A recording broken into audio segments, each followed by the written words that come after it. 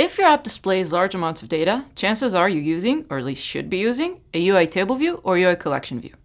The goal of these UI components is to make your life easier when dealing with large amounts of data.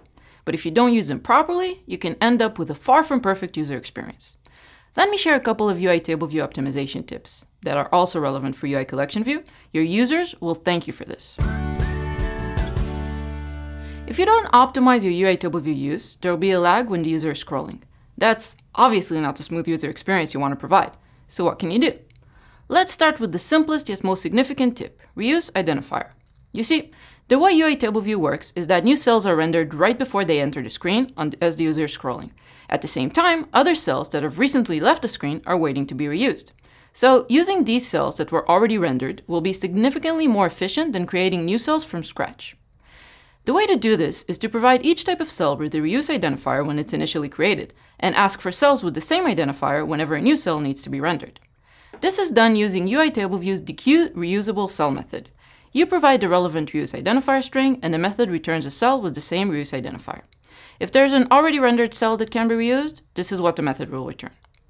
If you have a custom class for this cell, you should use the registerCell class for cell reuse identifier method, so that the dequeueReusableCell method will know to fetch or create an instance of the matching class.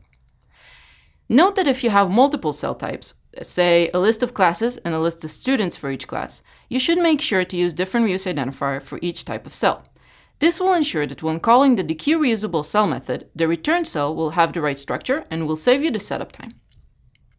So now that we have our new UITableViewCell object or a custom subclass, we need to make sure it displays the relevant content. This is done in the TableViewCellForRow@IndexPath method. Our goal is to make this method implementation as short and to the point as possible. This is not the place for complex computations, image manipulations, or any other time-consuming actions. All of the heavy lifting needs to be done elsewhere and be prepared by the time this method is reached. Otherwise, you guessed it, you can forget about smooth scrolling.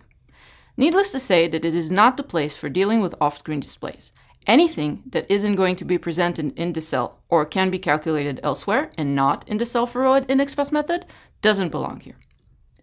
In addition to keeping this method implementation short, quick, and to the point, you need to make sure that you're loading images from the web on a background thread.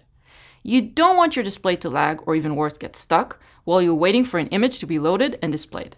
It will be a significantly better user experience to show the cell immediately and have the content from the web join a short while after when it's ready. Make sure to also cache everything you can so that the next time the user scrolls to a row that was already displayed in the past, there will be no need to wait. The image will appear immediately since it was already loaded and cached. There are multiple open source libraries out there that can save you the effort of implementing these improvements yourself. A simple Google search can find several of them, and you can pick your personal favorite. One example is Kingfisher, a lightweight Swift library for downloading and caching images from the web. The simplest use case will look like this. This will allow you to load the image of your choosing, cache it, and if you'll attempt to load the same image later, it will be retrieved from cache and not reloaded from the web.